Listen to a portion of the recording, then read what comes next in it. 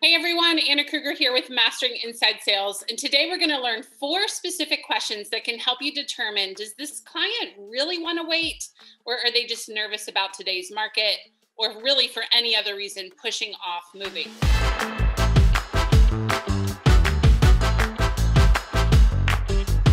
We're first going to talk about how to uncover a client's motivation. Then I'm going to tell you the 4 magic questions to ask to help them really get off the fence and either decide not to move or decide to go ahead and move forward today. So the first thing you want to do is find out the client's motivation. And that would sound something like, when you originally expressed interest in moving, what made you want to do that? And that question is great because if they're telling you they want to wait, you're not pressuring them in that question. You're simply saying, when you originally wanted to do this, what made you want to do it back then? As they answer you, just dig into it. So you could say things like, well, tell me more about that. How would that help your family? What impact will that have on your life or on your lifestyle? Spend about 3 minutes digging into their motivation. And by then, you should have the true golden nugget of motivation uncovered. Once you have that uncovered, you are now going to deliver the 4 questions. So here they are. Number 1, on a scale of 0 to 10, how motivated are you to make a move? Whatever number they tell you is completely fine. Number 2, what makes it that number? This question is really important because it's going to reveal to you either how motivated they are or also what objections they have. For example, common answers are things like, well, I'm an 8 because I really do want to do this. I want to live closer to my family, but what I'm concerned about is the current interest rates and overpaying for a house. So number 1, 0 to 10, how motivated are you to move? Number 2, what makes it that number? Number 3, and this is really the solution question, what needs to happen for you to be a 10?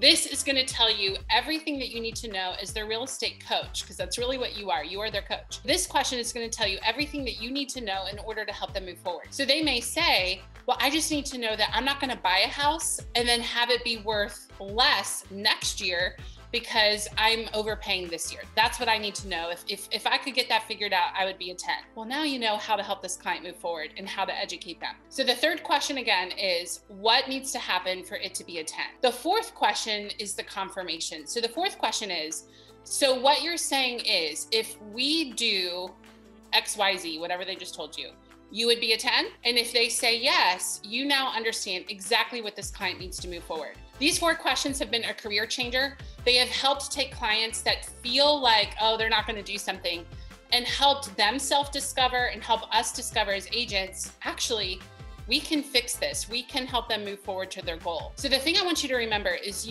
whether you are a listing agent, a buyer agent, or an inside sales agent, what you actually are is a real estate coach. And we all know that coaches have to have a goal to coach towards. So when you understand what the client's goal is, then our job is to help strategize and educate to help them get it. The only way that we're going to know how to do that well is if we ask lots of quality questions. So spend 3 minutes uncovering their motivation through open-ended questions, and then deliver the 4 questions.